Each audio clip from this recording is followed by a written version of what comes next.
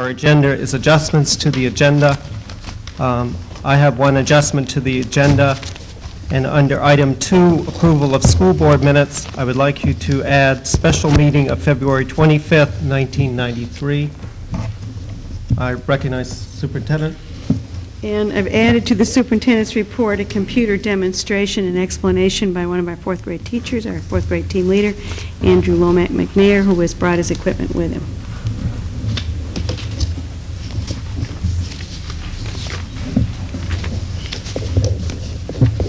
Are there any other adjustments? Seeing none, we move on to approval of the school board minutes for the meeting of February 9th, 1993. Are there any adjustments to the minutes of the meeting? Seeing none, they stand. The special meeting of February 25th, 1993. Are there any adjustments?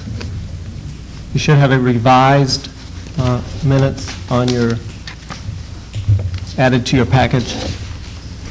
Seeing none, they stand. We next move on to comments by the high school representatives. Hello. If any of you had been through our school in the past week, you would have seen that we were in the middle of celebrating March Madness. By the efforts of Aaron Pond and Corey Harmon, we were able to transform each hallway into a different theme to collaborate with Foreign Language Week. And there was also class competitions in games such as basketball, to the tug of war, to even Trivial Pursuit and Taboo. It was a lot of fun, and it was a nice break in between the sports seasons. It was a big success, and there was a lot of attendance after school. The whole community is invited to the one-act play tomorrow night at 7 o'clock. It's called Vital Signs. It's done by the Theater Workshop and with Mr. Mullen. They will go on from tomorrow night to compete statewide, as they do every year, and they see much success with it. And lastly, today, myself and some SAC members traveled to Yarmouth to investigate their schedule, their 90-minute periods. I personally saw it as a very positive change. Everybody was more relaxed. There was more of a positive, less rushed atmosphere. There was overall happiness with it because nobody felt that they weren't getting enough time to teach. Although some of the students said that some teachers lectured for that 90-minute period, there were more that concentrated on stuff on programs such as the Foxfire program and dealt with issues more creatively. So I saw it as a very positive change, and I think it could be positive in Cape Elizabeth also. The students also liked the 1-hour lunch. I'd like to mention they had an hour. The whole school had an hour to do anything they wanted to. They could spend 20 minutes on lunch and socialize for the rest of the time, and they even held some meetings during that hour-long period. So it was a very good experience. Thank you. Courtney, how long is their school day? They go from around 8 o'clock to 2:20. Thank you. They have a rotating schedule. They have blue day and white day, and they have about I went to 3 classes, but I think they have 4 classes a day. Mindy, did the students that attended classes that were more of a lecture format, do you know what subjects those were? Somebody mentioned calculus. It wasn't a subject. It was more teachers who hadn't kind of grasped the concept of changing their teaching style. Is this their first year, or? Yeah, I believe so. I'm not sure. They might have extended it last year, but I don't think they went to 90-minute periods in previous years. Thank you very much, Courtney. I don't believe we have middle school representatives this evening due to illness and someone just returning from Spain. So we will move on to communications. Thank you. I included a couple of things in your packet. A memo to the to Michael McGovern, actually, regarding some of the discussions we had last month following one of our budget workshops on a legal issue. I included a notification from the town clerk's office about Portland Water District trustee election. I assume that's because in case any of you are not busy enough, you might like to want to run for water district. And the minutes from the February 11th meeting of the Diversity Committee. And that was it for communications. Any other communications? We now move on to the superintendent's report, first being a panel discussion of the learning gap. I just want to, again, the snow situation is so depressing that it's very difficult to know what's going to go up and what isn't. As a matter of fact, listening to the announcement for the school play, I'm sitting here thinking that some of us are going to have to be at a building committee meeting tomorrow night. So I wish you good luck, and I'm sure it will be wonderful, but some of us won't be able to be there. In addition, however, on Thursday, we have planned, and I've mentioned this before, and I just want to remind people, this is an attempt to get the community involved, at least to some degree, in a discussion of educational reform, some of the pros and cons of the discussion that is out there in our country. This particular book, The Learning Gap, is trying to analyze some aspects of the Asian elementary school systems as compared to some of our American school systems.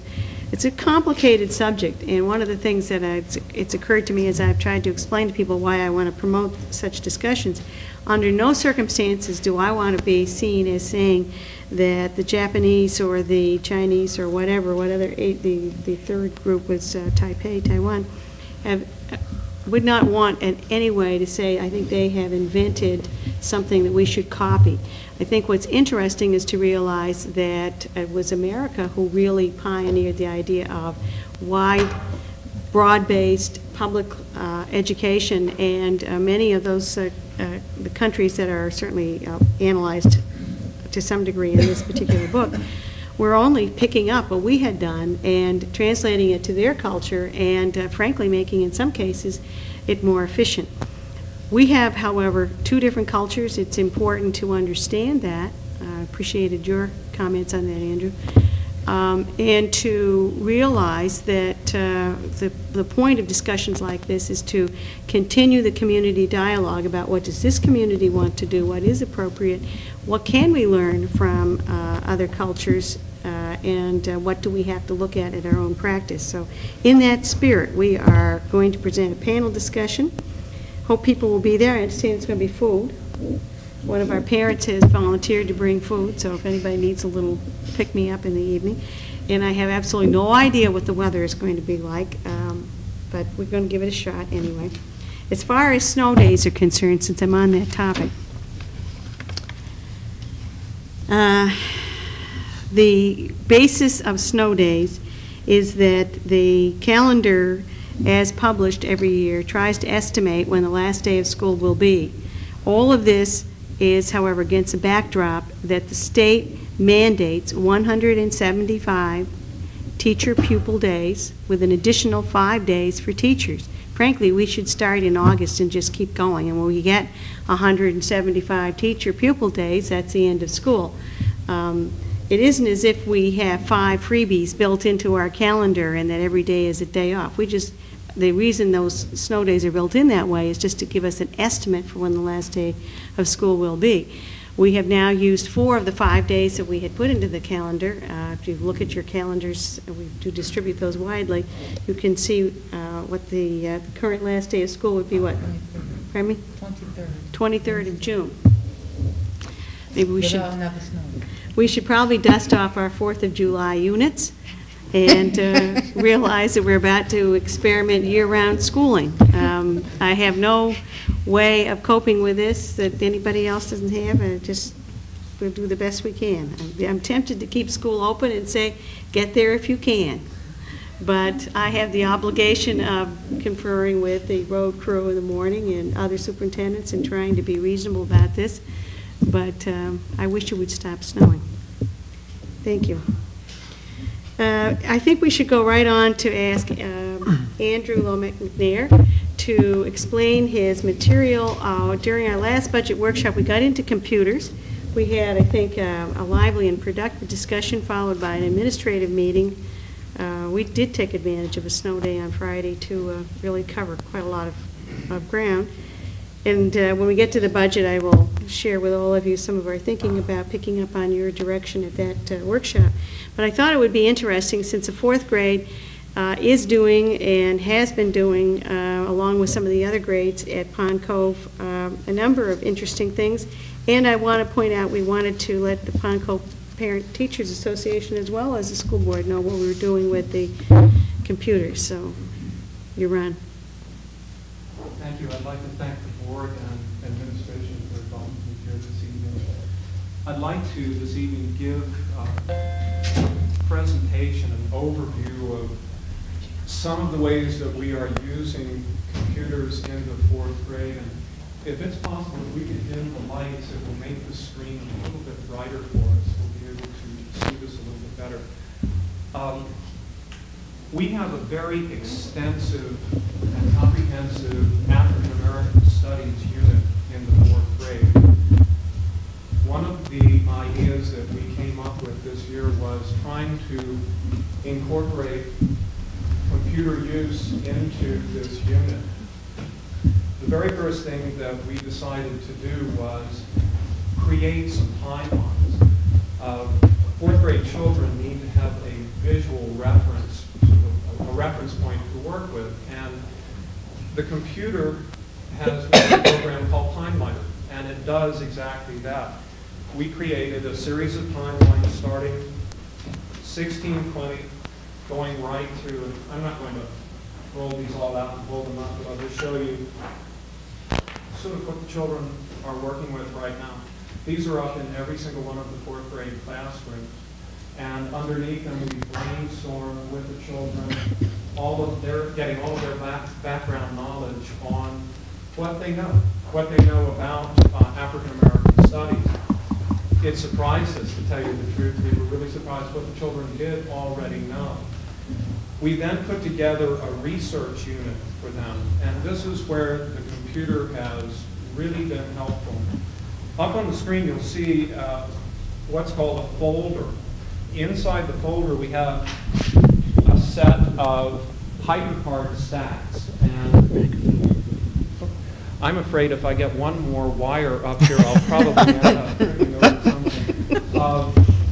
But inside this folder, there are a series of stacks. And the stacks are designed for notable African American personages. Children research and then put information into the computer in a variety of different ways. We think that the children are, right now, they find it enticing. I'm going to open this up. By the way, the little sort of cable underneath the folder means that this is a shared folder and that any of the other 5 classrooms can access this. They're networked. So when the children go to put their information in, all of the 5 different classrooms, the other 5 classrooms would be able to access that information. The first thing that we ran into is logistically, you need to be able to get 22 children onto one computer. The PCPA last year funded us to get 6 computers, so we have 1 per classroom. How do you managerially get them onto the computer? So what we did was to create research learning groups. There are 4 children researching the African Americans, and then they will put the information in. And they are currently doing the research, and I'll go ahead and open this up, and they have very specific guidelines and directions on how to do the research and then how to get it into the computer itself. Let me darken this just a little bit. I'm going to show you a completed HyperCard stack. These are called stacks. They actually look like a stack of cards because they, on the computer, look like a series of cards. And the children put information into the cards. The first card that comes up is their title card. They would have blank templates to work with. And if they were working with Rosa Parks or they were researching Scott Joplin, we have 30 different notable African Americans, they would have a blank template to put their information in. Theirs would be blanked. They would simply come in, click right here, and type in the information. completing their title card. The very same with the authors themselves. The children are very well aware to put in their entire name also because they are taking ownership of it. These are created very simply. We wanted to make a very simple model for success, to make it easy enough for the students as well as the teachers to learn and use. So this is a very simple program and very simple HyperCard stack. They have a menu to choose from. There are 4 different cards that they need to complete. We decided that they needed to have very clear guidelines, parameters to do the research. In other words, when children and 4th graders often go to do research, they may not have any idea of what they need to find. So we decided to put in guidelines. They have to create a timeline for each one of the African Americans that they're researching. They're doing this in groups. They're going to their resources. We have all 3 libraries right now that have compiled books for us and put them all together. We have them in the rooms. The children check them out. They do the research, and they have to come up with 10 dates and create a timeline. Within each date, they have information. These buttons are created for them. They just click on them and type in the information into this window. The idea being that they create an entire timeline. And one of the PCPA members the other day said, "Can you print this out?" And you actually can. It would be interesting to see if it were printed out from the first date right through to the end of the life, what type of fluidity it had, if it sounded like a report or not. That's one of the things we want to sort of look at as we continue with this. They would have to enter information for each one of the dates right through to the end of this person's life. All of the notable events in their life. One of the nice aspects of the windows that they're typing in is that you'll notice on the right what looks like a scroll bar. They could put in over 33,000 words as they really got going on their research. They could put in that much. After they create the timelines, they have to go in and actually put the dates onto the buttons. This is probably the only part about this program that it is even slightly tricky. I had a little apprehension, will the children be able to do this part? I watched them do it today and they had no trouble at all. They went right through it. They didn't even need a teacher's supervision on it. In order to put the dates on, they have to go up to the Tools menu, to that little button, the icon, double-click on the button and type in the date. That's the most difficult part of the program for them to master. And they have very clearly written directions. So they, working in groups, we usually find when we put the groups together, we put them together according to compatibility and computer knowledge. And there are always a couple of kids who say, I know how to do that, and they put it in very quickly. They go back to the main menu.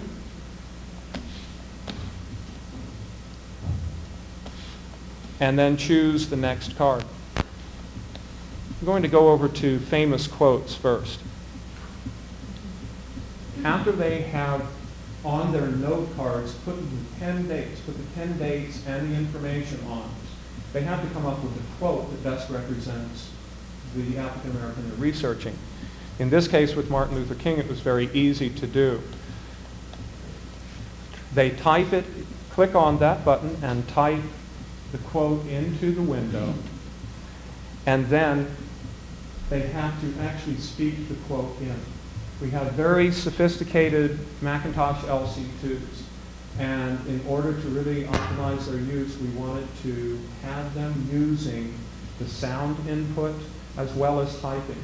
And as you'll see in a minute, actually scanned pictures into these biography stacks.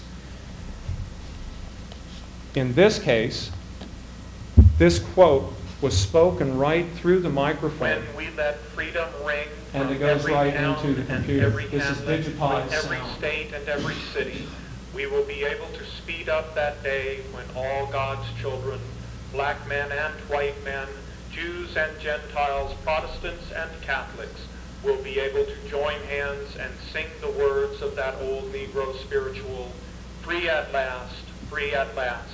Thank God Almighty, we are free at last. I think you can imagine what part of this program the children really want to do, what they're really vying for. We actually talk about that in some of our discussions. We talk about how are you going to resolve that as a group. They've come up with marvelous ideas. Maybe we could do it line by line. Maybe we could do it in unison. So they really have thought about it and have worked out some of their own problems and hurdles to get to this point. This part, it would seem like this might be a difficult part of the program for them to master. I'd like to show you real quickly just how easy it is. They go to audio, and a tape recorder comes up. It is really that simple. That type of voice input is very easy. They would click on, these are buttons, by the way, you probably heard me referring to these, but they click on the record button, record the sound, click on the stop button, and another button pops up and says, what would you like to name me? They can call it anything they would like and then drag it any place on the card. I have underneath the card, right down in the corner, I have a little typewritten message that says, put it here, because they may want to put it somewhere else. So the idea is that it then lines it up with all of the others.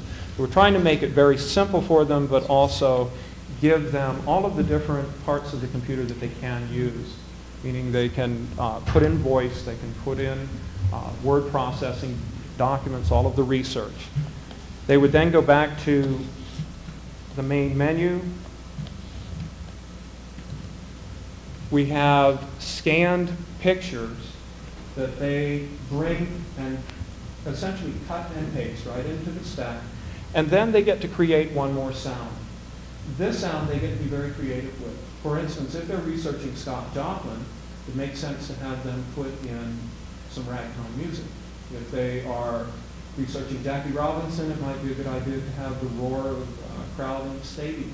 So they get to be creative. And again, I think this is the part they're most looking forward to. The last part of their biography stack is a biography card. This is a very simple card with, again, a set of windows that they have to put information in. Simply enough, they would research, find date of birth, maybe talk about some of the aspects of what happened, what was going on in the world, or the part of the country that they grew up in, anything about their birth, childhood, young adulthood, adulthood. Then the next three are, we think, fairly important to the staff: hurdles, accomplishments, and recognition. And the children are very well aware of what hurdles are. They understand that analogy, that it is something very difficult to overcome. In Martin Luther King's case, Martin was jailed many times for his activities to help create equal rights. For black Americans, his home was bombed during the bus boycott of Montgomery. He was also that year stabbed with a letter opener, and had he sneezed, would have died. And I haven't put that in, but one of those little bits that the children would probably have come up with and put into the window. Accomplishments and recognition. Because they are doing so many different African Americans, we had to come up with a set of sort of guidelines for them for all of this. People like Wilma Rudolph, who didn't walk until she was 8 and then turned around and won 3 gold medals in the 1960 Olympics. Those types of recognition and accomplishments would fit very well here. I should mention also that one of the uses that we are finding very, very helpful in the 4th grade. The teachers have created databases for the libraries that they have in the rooms. The databases are very simple. It allows them to select using Boolean logic, actually just saying an and or. I want to have all of the books from Thomas Memorial and Pond Cove. It will give them just that list. They're finding this extremely helpful. So all in all, we're finding the computer use is really taking off right now. And I'd like to ask if there are any questions, anything that I can answer about this. When you put this together, the first question, you were proficient in HyperCard before you put that together. So that wouldn't be included in your prep time. Can you just ask me how many hours this lesson plan would be described as that? For the creation of this itself, I can do it in about an hour and a half. I should mention HyperCard is a program that when you create the scripting language for it, it sounds more like English than any other programming language. The button at the bottom that says exit, the commands behind that go something like this. On mouse up, go to the next card, or go to the previous card. It is that simple. It doesn't require a great deal for teachers to learn how to use it. It's a very simple parts of HyperCard that teachers can use. Ren Wilkinson is doing an incredible job using HyperCard in 3rd grade, and I've actually had 4th graders come up who know enough scripting language to create their own HyperCard stacks. Last year I had a child who was very proficient in it, and he went to town. He was very, very good at it. Any other questions? You have one computer in your classroom. Yes. Would it make any difference if you had 5? It would certainly alleviate having the difficulty of getting the kids on the computer in the groups. We have a set of incentives right now. The first group that comes to the teacher with their note cards, in order, grammatically correct, ready to go, they get to work on the computer first. That's a big incentive. In truth, I don't think that you have the space to have 5 in a room. I do think 2 is ideal.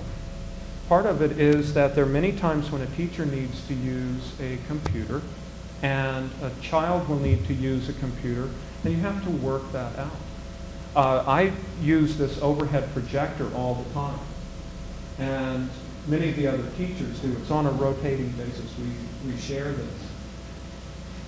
If you have children creating while a teacher is using this to present something, that to me is ideal. This, by the way, is a screensaver, so if it looks like everything's gone haywire on here, it hasn't.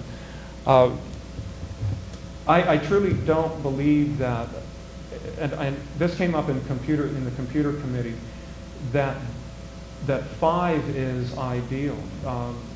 2 possibly could be ideal, and then of course computer labs are always there was one other point, Ms. Gates. Andrew, Yeah. would you explain how all 135 students in the 4th grade will have this opportunity to do? Excellent. That was exactly what I was thinking also. Because they are working in groups, and because there is enough for them to put into the computer with all of the different items in the stack, the 4 or 5 will come to the computer and work for an hour. The next day, a group will come up and work.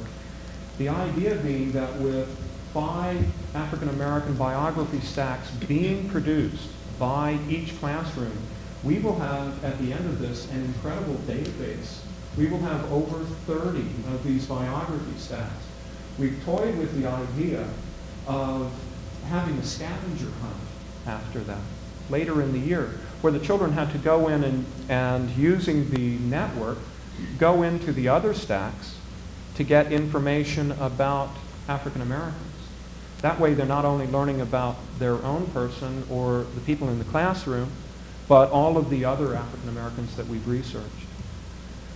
That is the biggest hurdle, to get enough children onto the computer. Right now, they are queuing up to come in at recess in order to do their work. That's how motivated they are. I was telling Beth that I wish I could have videoed in the room this morning the children doing their research in groups. It was one of those moments in the classroom you love to see. They were so involved in opening up the books from the libraries and finding the information, getting it onto note cards to get into the computer. That type of motivation is wonderful to see. Andrew, how much staff development to bring all fourth grade teachers online? At this point, the fourth grade teachers are moving along very quickly. They're very enthusiastic. That's a difficult question for me to answer. I wouldn't know the amount of time that it would take. There's so many areas that you have to learn about in the computer. I think at one point, Frank, did we come up with an amount of time in computer committee as far as, I know Ren and I have talked about it at one point. For the training of teachers, we're looking at somewhere between 3 and 5 days, depending on what people want to do. Certainly at least 3 2-hour sessions to get them really going with it. Right now, the teachers are producing an enormous amount of documents. The curriculum guidelines that have been developed are all being done on the computer. One advantage to the networking is we only need one printer. That part has really been wonderful. And the printer, thank goodness, is quiet. It's in my room and going constantly. You there to hear it. But I would estimate at least 3 good, solid 2-hour sessions in order to really get people familiar with and comfortable with it. Once they're comfortable with it, they will go in and start learning more about it. How much time to do this particular I know you put a lot of time into it, but I mean working with other teachers to get them comfortable. At this point, we've had a few afternoon, after-school sessions, and we've done 3 or 4, and then a lot of what we might call mini sessions, or mini tutoring, where I run around and just troubleshoot and help out as much as possible. But most of them are feeling very comfortable with it right now. In order to work with the HyperCard, you would need some good in-servicing, some good staff development on it. And I know Ren Wilkinson is the same way. We've talked that we both like working with HyperCard. Apple has always maintained that it's a terrific teaching tool. You can create an amazing amount of things. I've got stacks that show all sorts of different things, from protractor use right through, and they're very easy to create.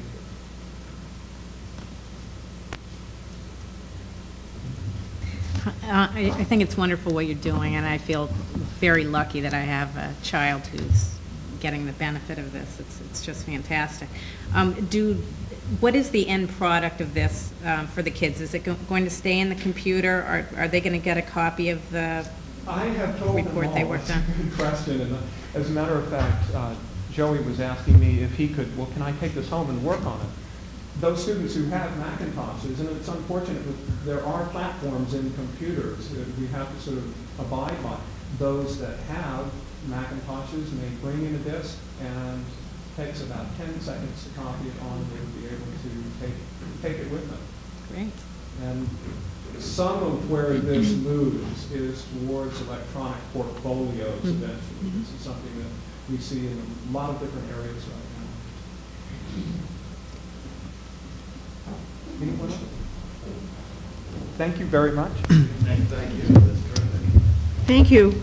That was, when you say one picture is worth 1,000 words, I think when we were talking about computers the other night, it occurred to us that it would be a good opportunity for the board to see some of what's going on in applications.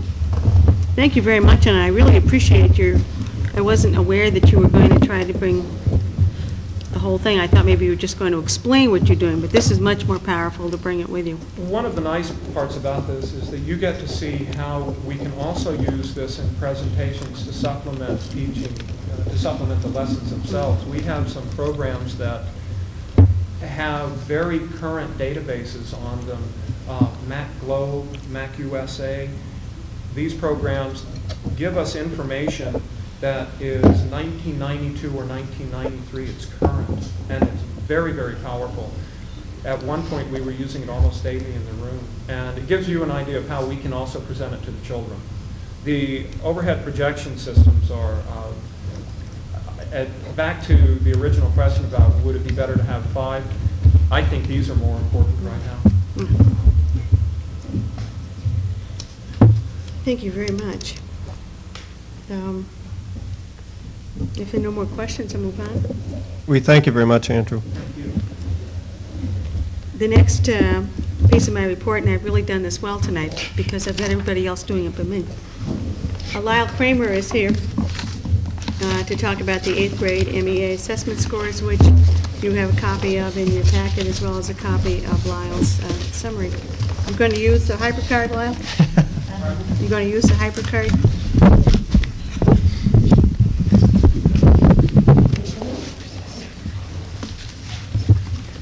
Connie mentioned that you folks have a long agenda tonight.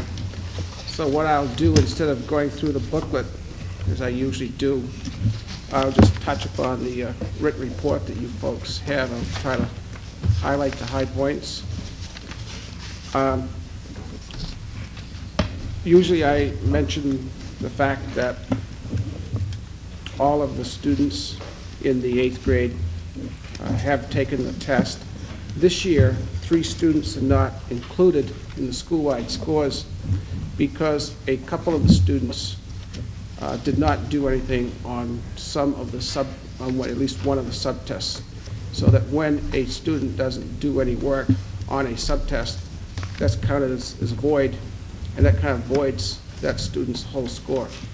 In another situation, we've had a student who has extensive absenteeism, and that person wasn't in school enough during the 2 weeks that we gave the test and the makeup so that we could get more than a couple of the tests administered. So that's the reason that those are the reasons why 3 of our students are not included in the scores. Otherwise, everybody did take the test, and all of our students took at least some parts of the test.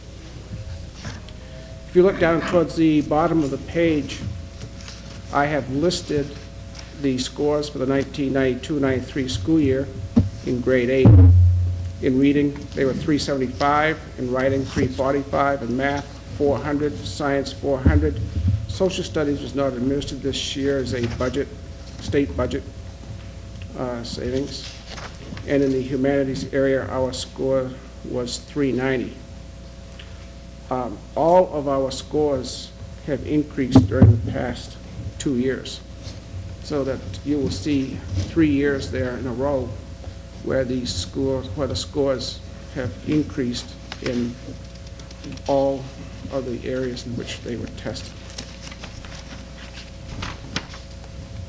Then I mentioned the gender gap again. The gender gap is still with us in 2 subjects, that's reading and writing. And instead of the usual gender gap where the girls are behind in math and science, in our school the boys tend to be significantly behind in reading and writing by scores of 82 and 103. And those scores represent almost, in one case, in excess of 2 standard deviations, and in the other case just under 2 standard deviations, and that's a very significant difference statistically. That is a pattern that has been pretty prevalent for quite a few years now.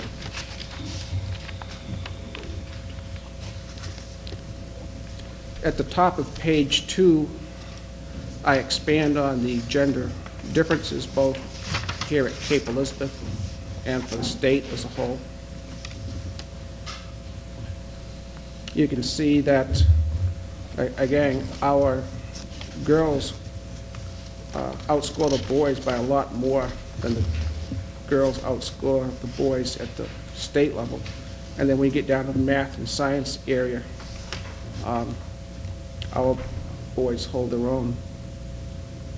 I'm sorry, the girls, again, do better than the boys.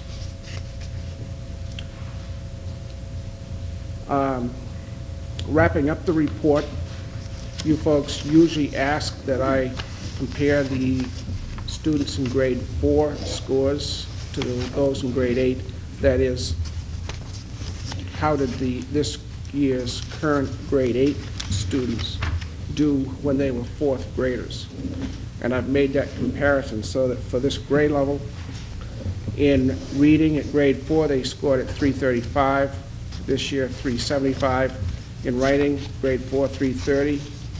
345 this year. In math, grade 4 scores were 365, 400 this year. In science, 325 in grade 4, 400 this year. Humanities, 325 in grade 4, and 390 this year. Also, you folks have requested that I break that down by individual student so that you folks can take a look at the number of students individually who have improved their scores.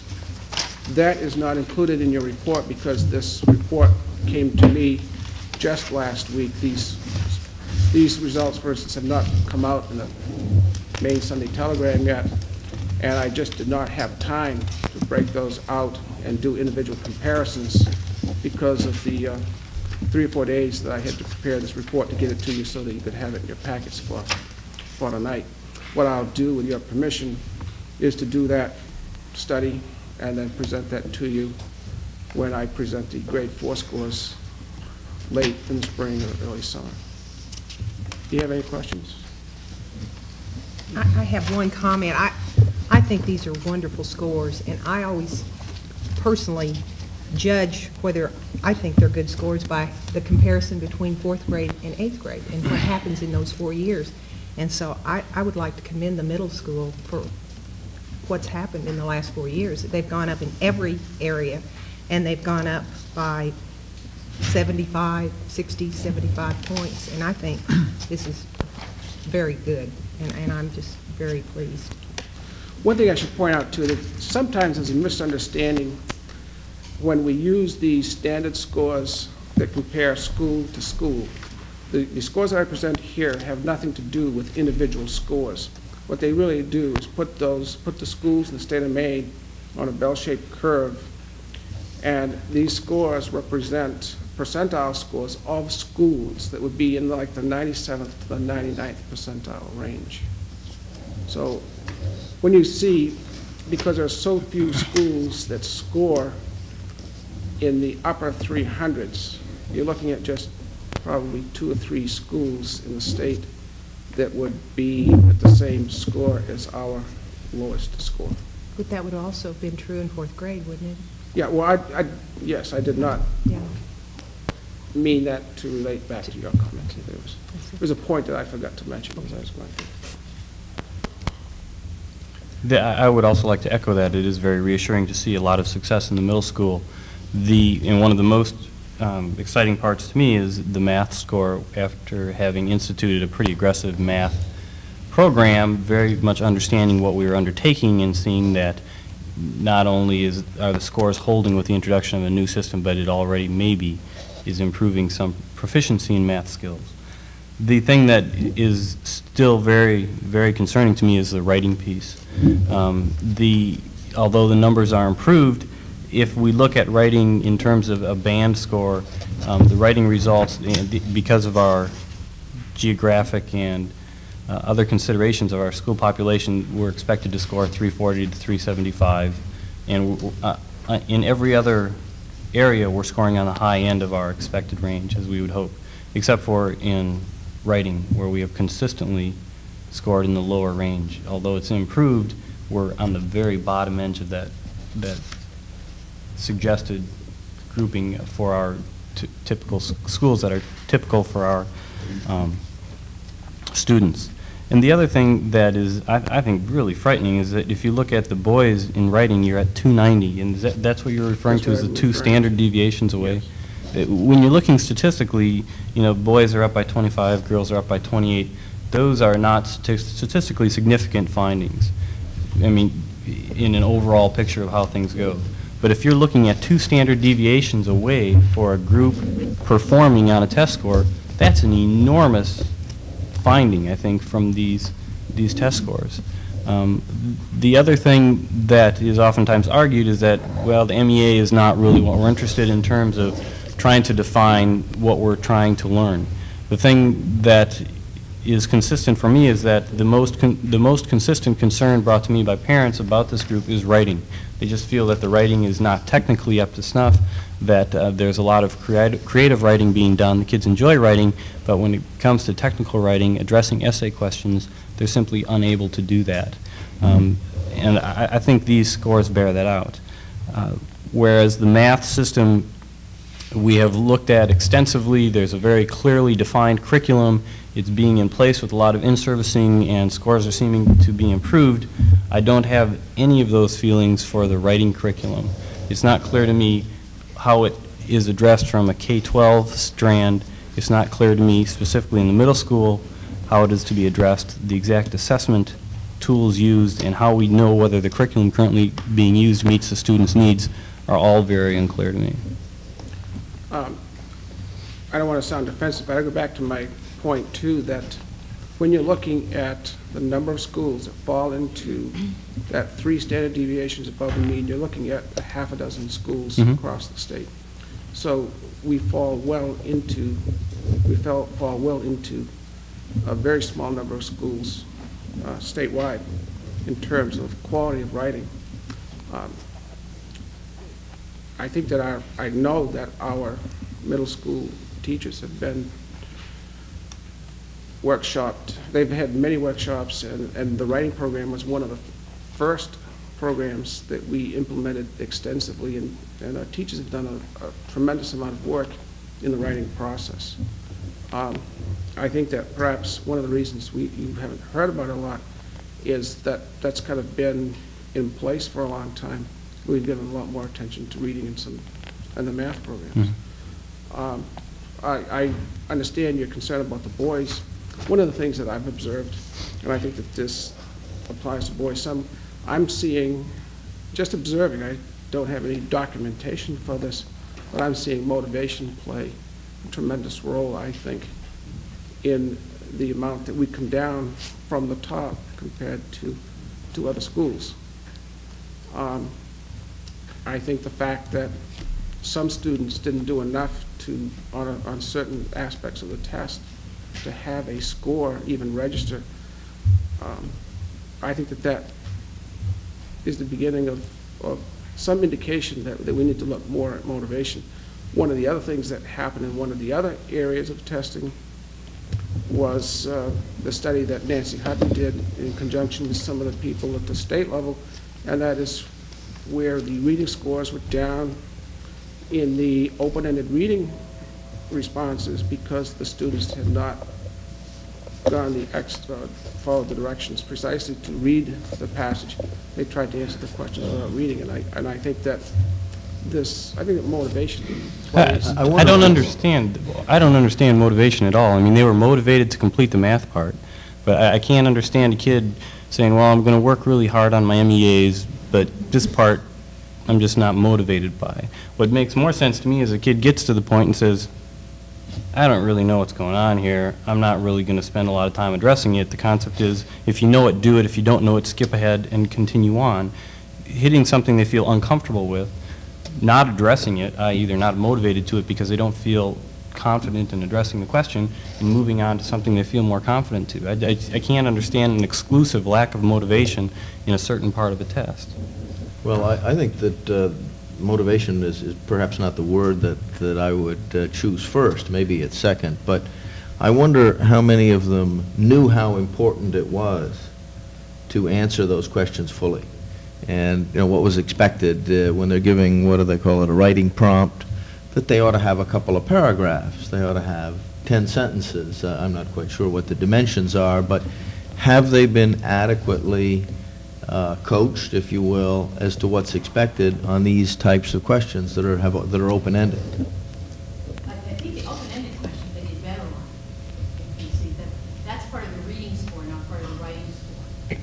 writing score comes solely from the writing prompt.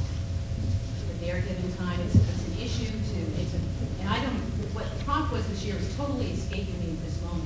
It would be handy if I could remember it, but I don't. It's I do remember it. Oh, good.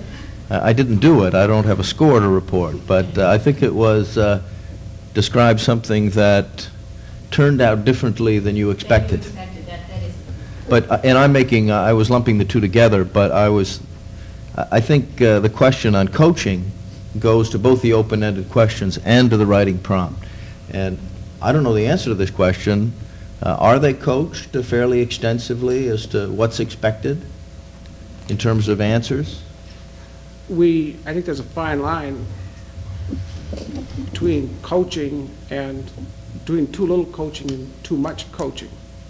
And I've worked with our teachers, and I'm sure that our teachers have talked to the students a fair amount about the importance of the test and how you should try your best.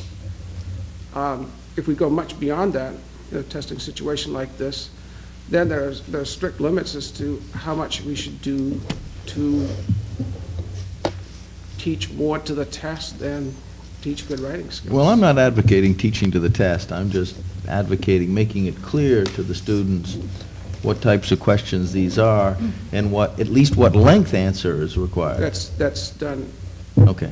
But I think that simply would go to the argument that they will do what's expected of them, and they are creatures of habit.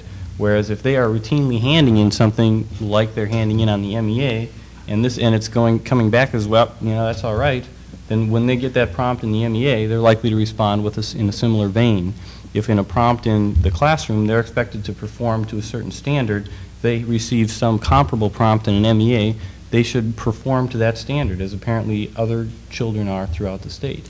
And so I don't think that it's something that we should say, oh, this is a peculiarity of the MEAs that we're going to coach our kids for. I think that the way to address that would be in the classroom to expect a certain level of proficiency in their writing, and then that would carry through on their performance in the MEA.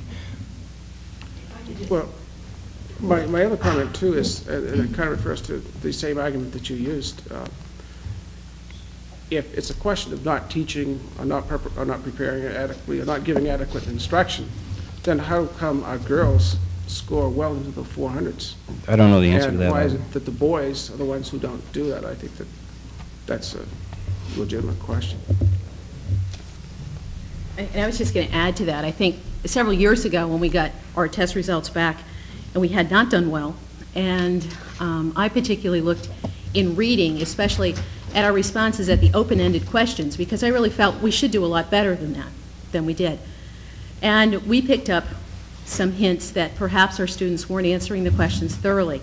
I think this year's performance is indicating that they are getting better at that. We'll need to check again next year and make sure that's a consistent performance for the strategies we've tried to put in our instruction, which is being sure that you answer questions completely and thoroughly and that you attend to the text when you're responding to the question, and not relying on, oh, I think that's probably close enough.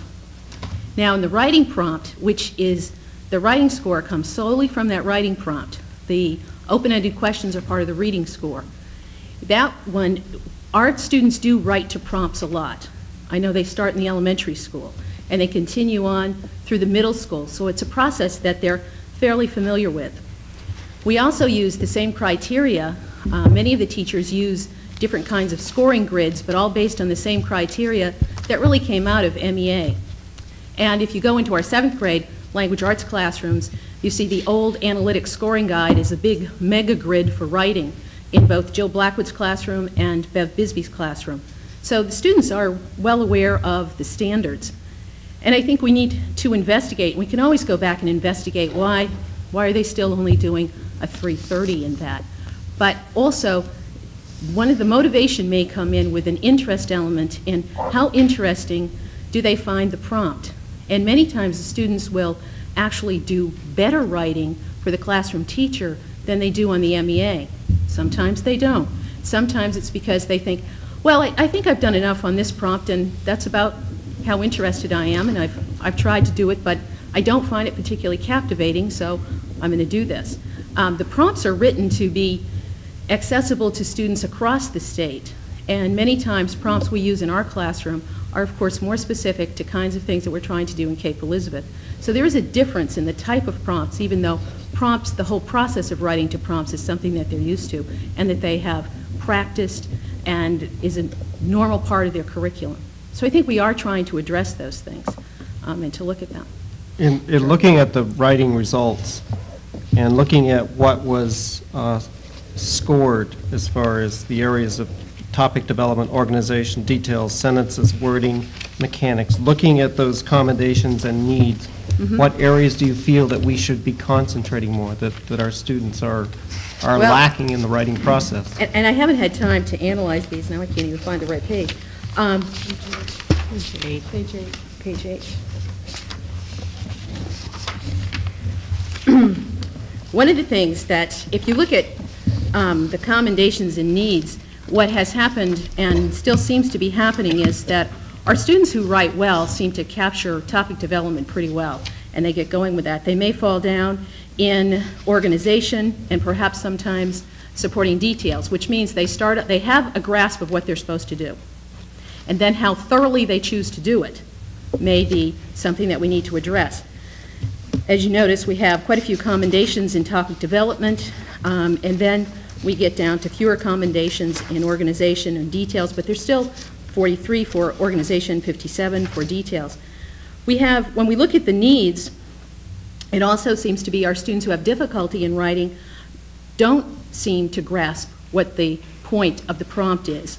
And I haven't analyzed these scores, but 3 years ago, or 2 years ago, when I analyzed the other scores with Fred Cheney, when we looked at some of our writers who scored in the different percentile points, in our students who scored low, they really had a difficult time getting started in their writing. And I would say that that may still be true for some of our writers. You will notice when we look down at the things of sentence structure, wording, and mechanics, our pointage and needs there for wording is only 8. For the percentage for mechanics is only 16. So those aren't the areas that are coming across as tremendous need. It seems to be more in developing that. And what we're finding, and in the work that I've done with MEA, it would be really reflective of once they get started on how to write and working with that, depending upon where they are with that developmentally, then they begin to focus in on that and get a better grasp for it. Can I just ask, though, it basically appears that the writing scores have been stalled for a number of years, between 345 and 8990, then it went down and then went up a little bit, and now we're back to 345 again. And, you know, since I've been on the board, we continue to hear that this area is being worked on, but basically, you know, we're back where we started a few years ago. And I just wonder what is being done differently in the curriculum besides, you know, telling kids how important the test is and that kind of thing, as far as the writing curriculum I think to help them with these issues. A more thorough focus on technical writing, expository writing, different kinds of writing for that. Also, the 345 that they receive now is a higher score than one before because the writing across the state has improved. So the writing is of better quality than it was. It still is a 345. And it still is something that we're looking at, and it means we need to continue working on it. I think things like our work with the grammar subcommittee or the grammar committee, that's also going to look at research skills. I think that are looking at the kinds of things we're asking students to do, our work in assessment with the assessment mini grants and continuing on that. I think that all begins to fold into kinds of things that we're going to see with improvement. But in writing, we started out doing very well. And so there is going to be some regression for that because that's just part of statistically what happens, they tell me. But also, we need to be aware of that and try to attend to that and address that. And I think that we are trying to do that in our curriculums.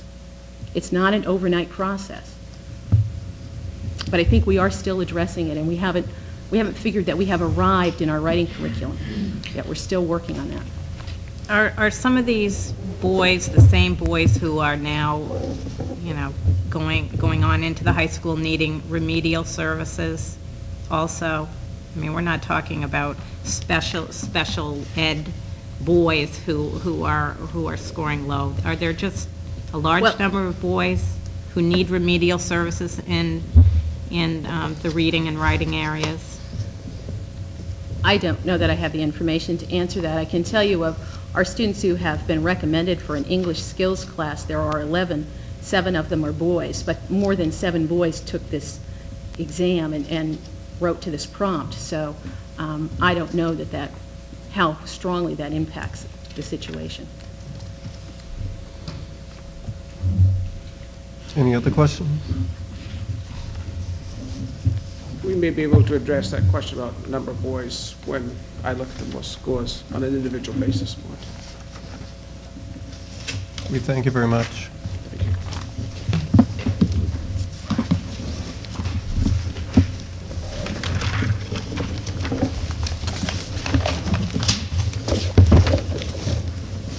We now move on to school board subcommittees and reports.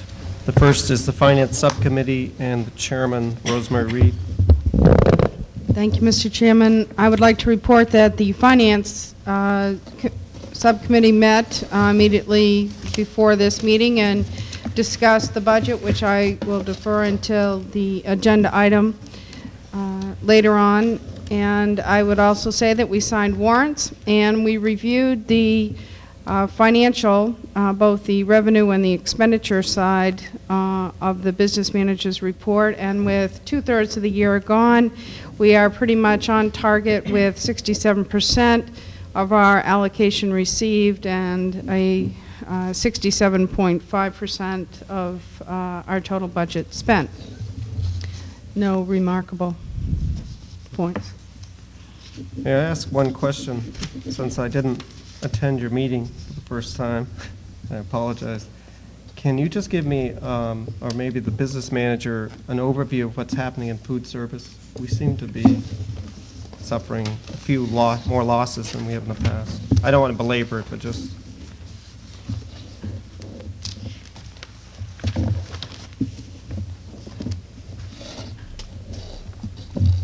Snow days have anything to do with it, Dee? I don't know about snow days. February wasn't a good month because of the basically the week's vacation, third week of February.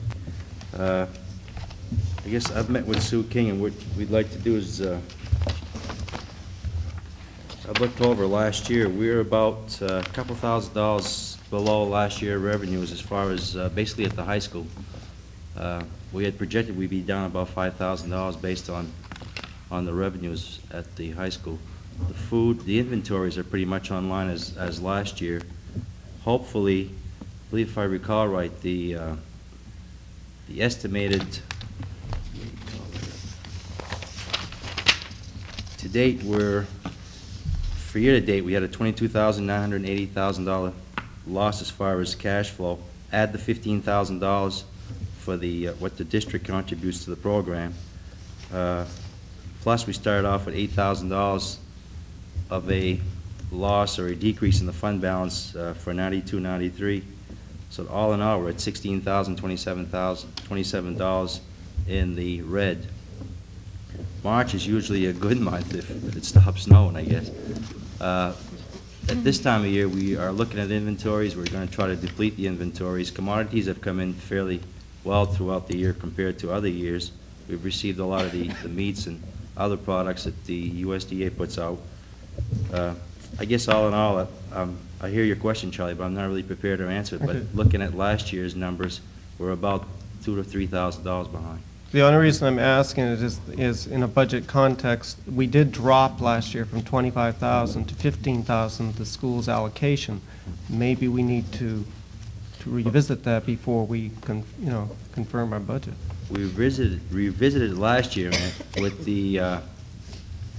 even the $10,000 drop. We were projecting that by June 30th of this year, that the fund balance that $8,047 that we started off would be coming out in the black, and so far, I think we can meet that. I thought we were going to write off the results every year and start every year with a zero fund balance. We put all of the 15, well, we kind of did that, Peter. Well, not if in September, which was your first month, you started out with, if the cash balance it shows there is the same as the fund balance, well, you didn't start at a zero. Well, the cash balance would have been the 7453. We transferred all the 15,000 that was in the general budget to subsidize food services in September. Yeah, but then it would seem to me the only entry would be the $15,000 plus the operations for that month. It Plus sounds the like fi- you ended on August 31st with a fund balance of $8,047, negative. That's correct. Didn't we agree we weren't going to do that? We agree that Yes, every well, year, but we just don't do it, right? No, but see, by the time the transfer is done, like the money set aside for like this year, 92, 93, it's in the budget to be transferred after July 1st. You know, when you appropriate the $15,000 to the budget process for 92, 93, the money becomes available to be transferred, you know, July 1st. At that point... I'm sorry. Yeah. I stand corrected. July But 1st is when you zero it out. July 1st is when we transfer whatever is appropriate in the general program to fund school lunch activities to the school lunch activity fund, or school lunch fund. I think what he's asking, are we carrying a negative balance into the new budget year? And I think we are. And I think the board's direction was, as of June 31st, unless you had encumbrances, was to zero out that account and start with whatever we allocated for the next year, which would start you in the black. Which start us zero or even? It would start you at 15,000. Start with 15,000. That would be your fund balance. I think this is what's confusing, and when we get to a certain point, and it looks like we're losing money, sometimes we aren't losing as much as what it appears on your reports, because you're still carrying a negative balance from last year, trying to wipe it out. That's correct. And I think we're asking you to close that account essentially out, and with a negative balance, and we had a loss for the year, and we start out with whatever we allocate in the budget process as a for the plus fund to start the year. Yeah, see, the importance of doing that is, if it is a negative number, but at the same time you have a positive cash, you have an unused contingency account. We even agreed to zero out the contingency account every year and start again, so it didn't look like we were squirreling money away. We zero out all the accounts, right? And there's only one number at the end of the year on June 30th, and that's, in effect, cash balances, net cash. No contingency account, no deficit in the fund balance for the lunch program. I hear you. But then, I guess, okay, but the audit would have to be like performed before we really close, you know, some of the books, you know, in order to verify what the fund balance in school lunch is as of June, let's say 25th, or whenever we close the program, and do the entries before June 30th. Well, So that, yeah, usually you have closing entries, but they take place quite often in August or in July, sometime prior to the final audit, which is issued. When's the audit issued? Doesn't reach us August, until September, Yeah. So. October. That's fine. I was concerned because we seem to be losing more money. I want to make sure we have budgeted enough allocation to meet that need, since we had dropped it in last year's budget process. Thank you. That brought me back to page 65D. I think the headings are wrong. 65A. Right here. The headings are wrong. The board should correct the, you've got 2 year ends of 92, 93. Well, it should be 92, 93. No, this is comparing, I'm sorry. This is comparing the first column, column C is comparing what happened as of January 31st. Column D should be 2/28/93. We're comparing 1 month to the next. So basically, the fund balance went from a positive 3758 at the end of January to a negative 12, to a positive 1271, or a decrease of almost $2,500 in February. Basically, it's mostly, if you note up on top, it's mostly in revenues as far as receipts, where there's a decrease of $7,700. The inventories are about the same, and the unpaid bills are down or to the plus of almost 5,000. Well, I feel better realizing, looking at this number. If you'll remember, in October, we had a meeting regarding the cafeteria, and we were supposed to revisit this in March to find out what the cause of the loss was. But if you're carrying forward that negative balance still on this long-term report, then that would answer But I guess a lot of that. Sure, and maybe for the next finance subcommittee meeting, we should, we can have a proposal or an estimated year-end proposal for anticipated balance for school lunch. Any other questions? Chance? Just a comment. If February was a bad month because of the school vacation, then maybe better planning could take place for next year, because we have that vacation every single year. It's not a new thing, so. I guess what happens too in February is how the food comes in, how the unpaid bills versus paid bills, your labor costs, some of the labor costs are rolled in because of payrolls in January that are actually paid in February, like the last week of January. Plus, it's only, I forget how many days of school, but there wasn't that many days of actual revenues. Good point, but then I guess we need to buy accordingly is what, you know, the inventory is in pretty good shape. What we need to do now is deplete the inventory so that come June 30th, we don't have the food on hand and we have that turn into cash. Thank you. Thank you. We now move on to the Policy Subcommittee, and Loretta Pond, our chairman. Yes. The Policy Subcommittee met on March 3rd at 9:30 with the principals and Dr. Goldman, and we do not have a policy for you tonight, but we will have it next time. We have worked 2 months on the student placement policy, and actually this is like 3 policies, and we have come up with some good ideas for the high school, some changes that we feel like will be beneficial to the high school placement, student placement. I think we've resolved the middle school, but our discussion really is still stemming on the K through 6 part of the student placement policy. And I think we've made good progress, and we'll be able to tie that up at our next meeting, which will be April the 7th at 9:30 in the morning. And we'll have that policy for you in your packet next month. And hopefully we'll have the second reading in time for that policy to be in place as the teachers make their decisions on children in classrooms for the coming year. Thank you. So that'll be Wednesday, April 7th. Yes. Correct. 9:30. Well, yes, I was going to ask after a meeting. I've developed a conflict, and I was going to ask people to examine their calendars, which you may not have with you, and see if we can possibly shift that to the next day. But we'll just have to, I'll just raise the issue now, and we can resolve that perhaps later. We'll have this published, though, so that people will know. Yes, I'm kind of giving public notice now. If anybody's interested, then you should check with us. Okay, next is the Middle School Building Committee, and I really haven't asked anybody to comment on it. I will. I'll let the superintendent. That's, anybody that's ever had anything to do with planning major projects knows that it's really an intensive time, and frankly, a lot of time goes into it. We've had 2 meetings with our newly hired architectural engineering firm,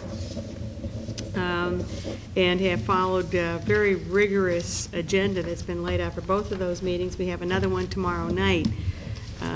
What we are clearly getting into is a phase of making some crunch decisions about how we're going to approach the renovation needs at both the middle school and Pond Cove, because it's becoming more clear to us that the site issues, those 2 buildings being so close, traffic problems, parking problems, playing field problems, sports field problems, we really cannot any longer look at one building without looking at the whole campus. The last meeting ended with 2 pieces of business that will probably have to be ongoing. One is pretty well done, the other one ongoing. First one, update of enrollment projections. I just received that today, as a matter of fact. I haven't had a chance to study it myself, but it does raise some interesting questions about the possibility that we're seeing with a large kindergarten class this year, the first of 4 or 5 such large classes, which I find somewhat, well, raising some questions. But more on that later at the building committee tomorrow. And the other issue is that we are looking at going into a major traffic study, because as we look at the site, it seems to be impossible to sort out how we alter the site that we have, particularly in respect to some of the things we consider unsafe in traffic patterns, parking patterns, etc., without involving the high school, and to some degree without involving the other municipal services that border on the school campus.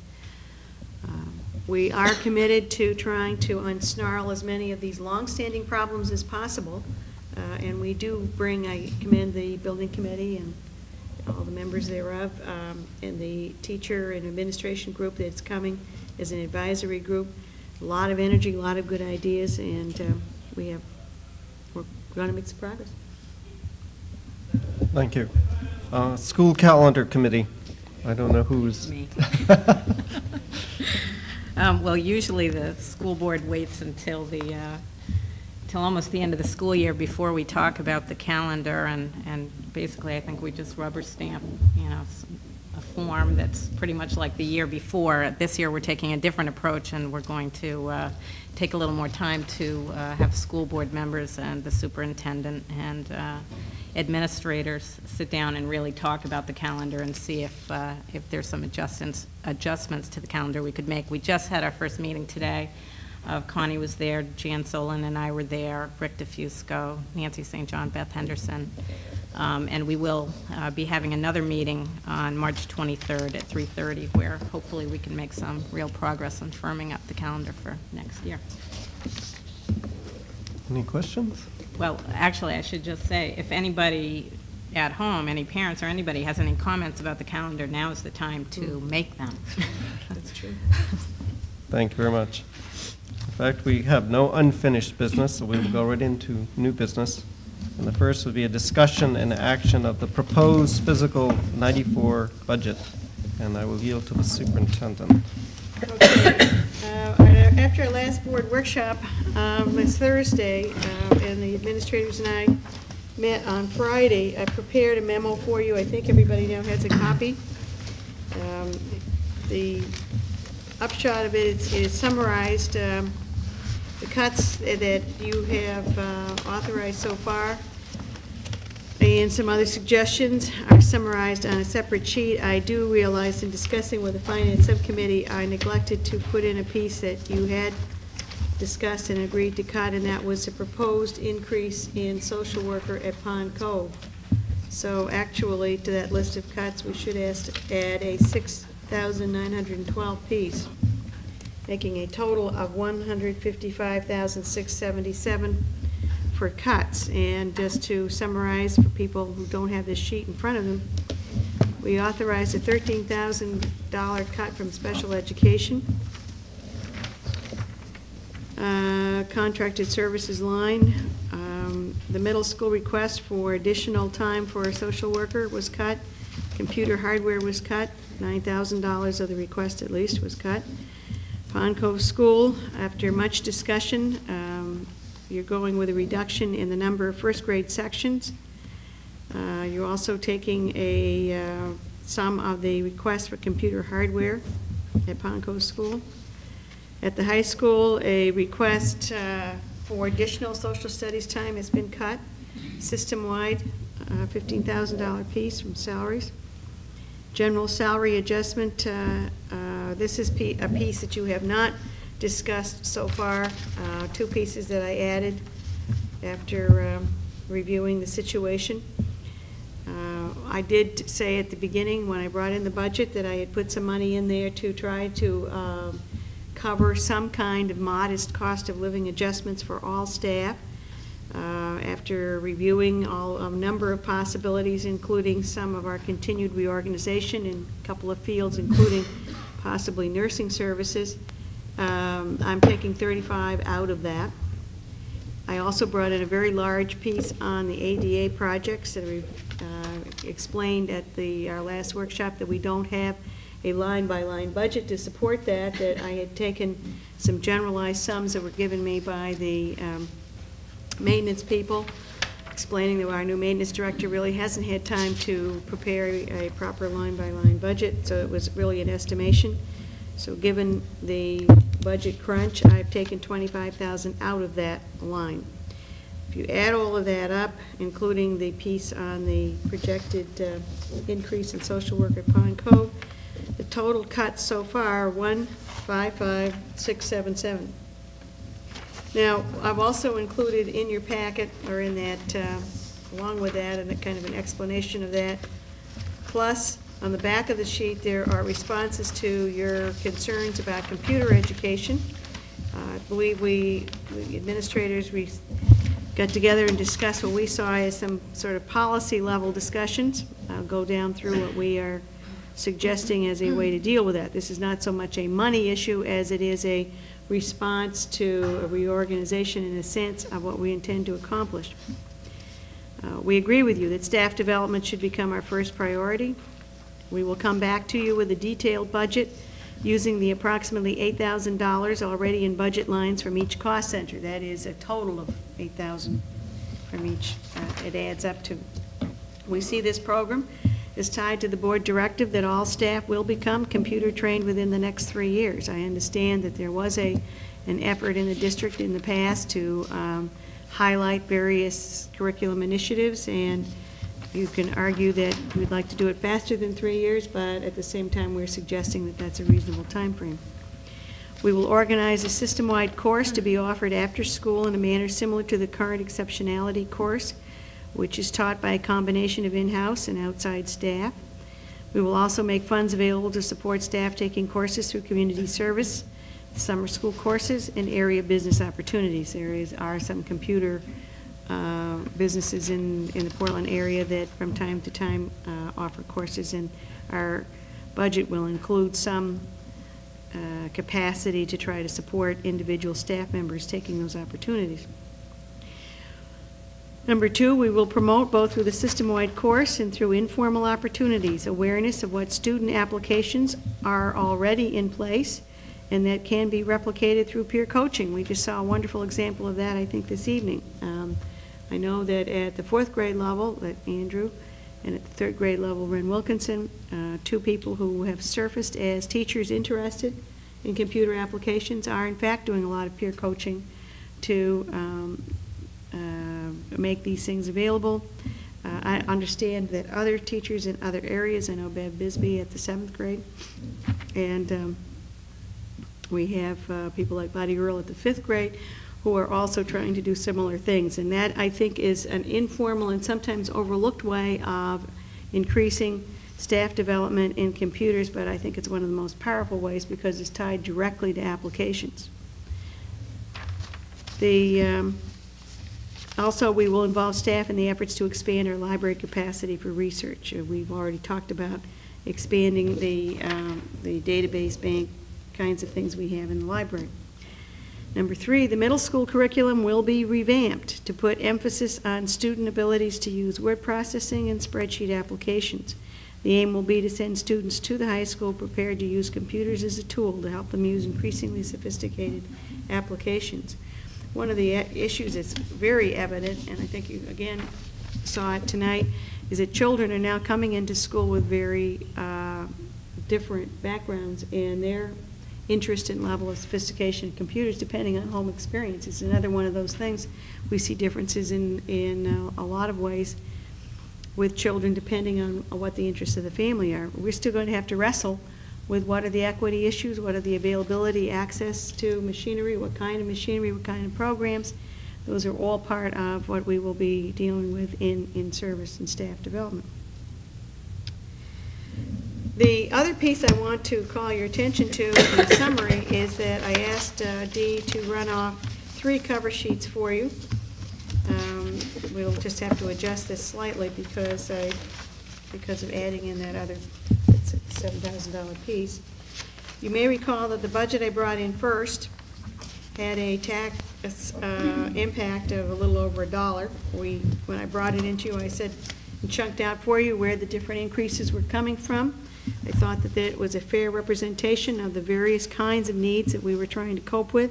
I pointed out what per pupil expenses If you look at the track record of the last 4 budgets, including this one, I pointed out that we were actually bringing in a fairly cost-effective per pupil increase given the increase in total enrollment. The effect on the tax rate, and I think that is the bottom line.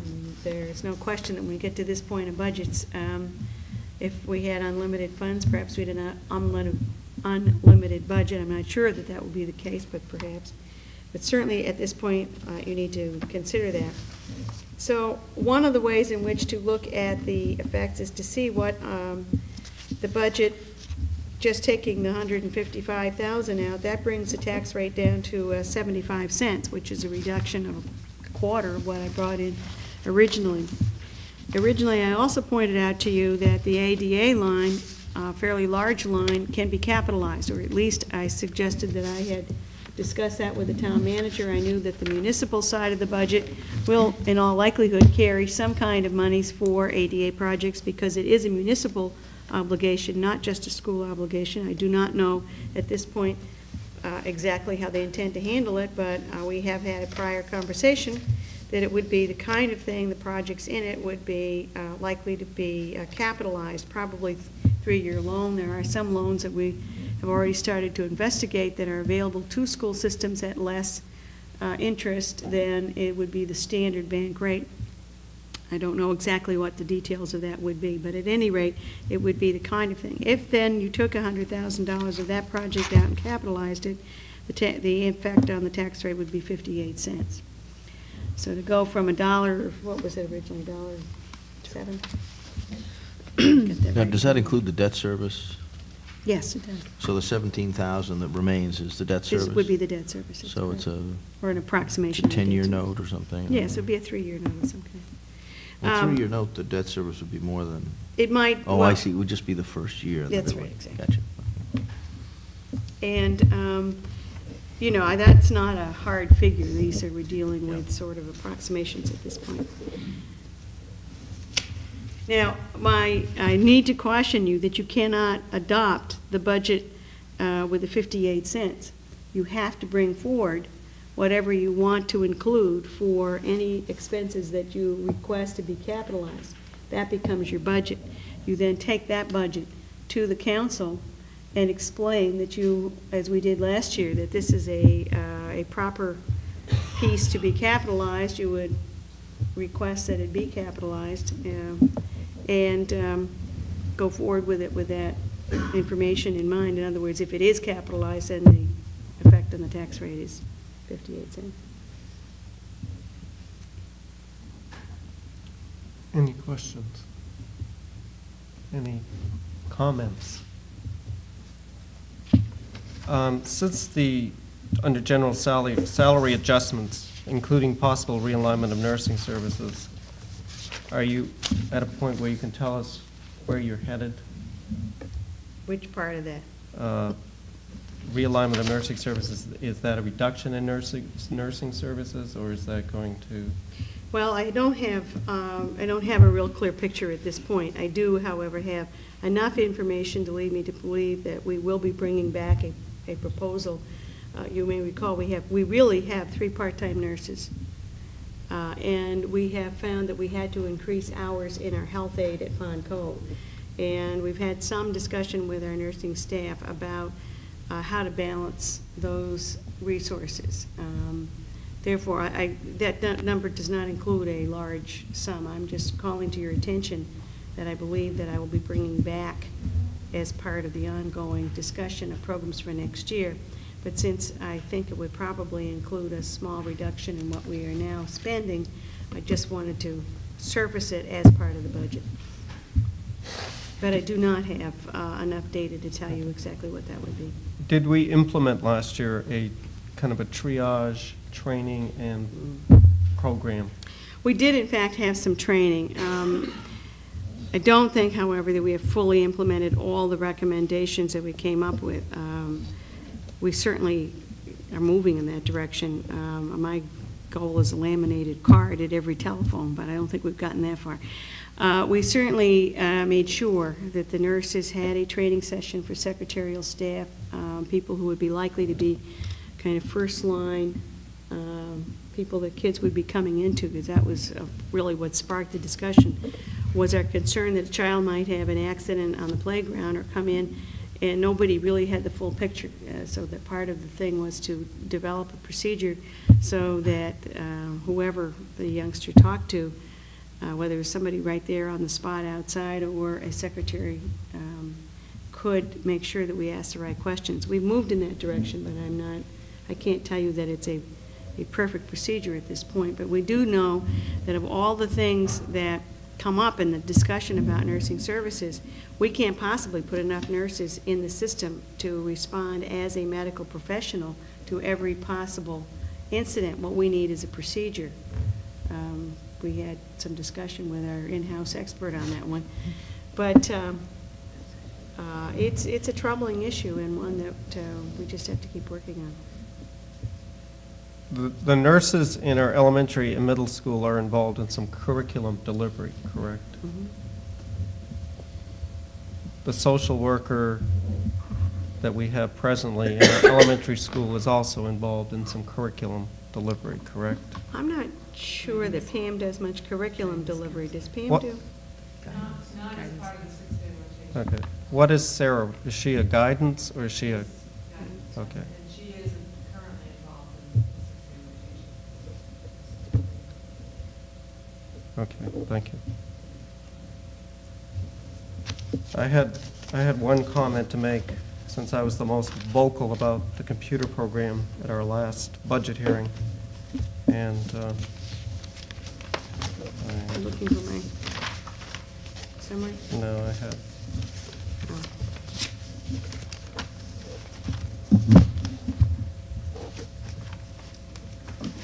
In a newsletter that came from the Maine School Management Association, there was an article from Education Today, which was dated in February, and it was talking about integration of computer into classroom instruction.